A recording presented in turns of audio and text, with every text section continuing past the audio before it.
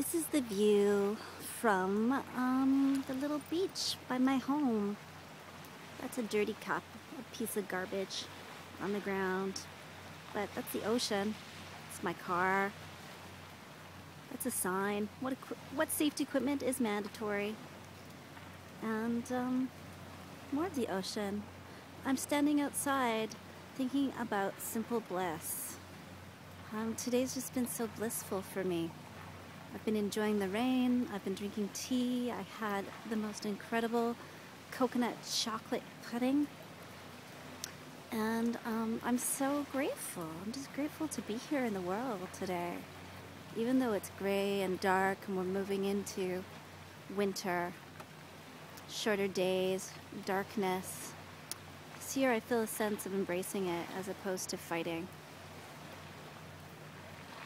And yeah, I'm just contemplating what it is to be a human being, to live here in every moment, just trying to be fully present in my body, in this space, and be grateful because this moment is so perfect, and every moment is this moment.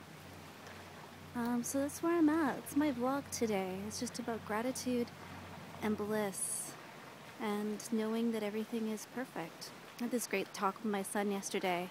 We've both been dealing with interpersonal stuff, not together, but with various different people, frustrating situations, challenges, how to deal with difficulties with friends, that sort of stuff. And he reminded me that every situation is just an opportunity to learn and an opportunity to love.